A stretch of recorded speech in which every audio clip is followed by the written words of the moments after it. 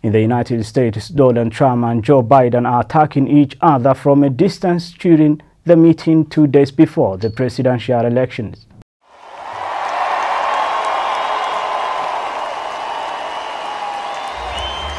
Donald Trump does not slow down the pace of his meetings, 3 per day. He targets states where victory would give him hope of staying in his post. Thus, this week, he crisscrossed the Midwest, and during his stage in Rochester, Minnesota, he didn't spare his attacks against his opponent. Biden and the far left incite violence with their vile anti-police rhetoric and the fact that they're weak people, very, very weak people.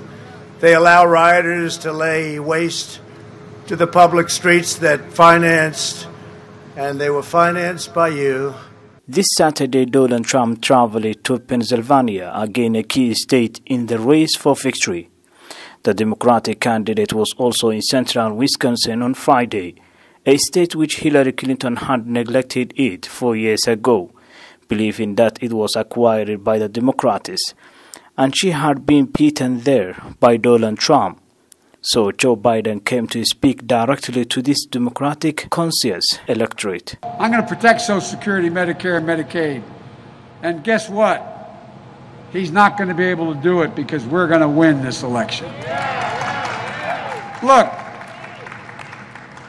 let's not forget how weak Donald Trump has been and chaotic. He talks about trade policy.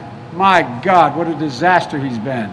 Joe Biden will be in Michigan with distinguished guest, former Democratic President Barack Obama. More than 86 million voters have already cast their ballots. That's more than a third of the entire electorate.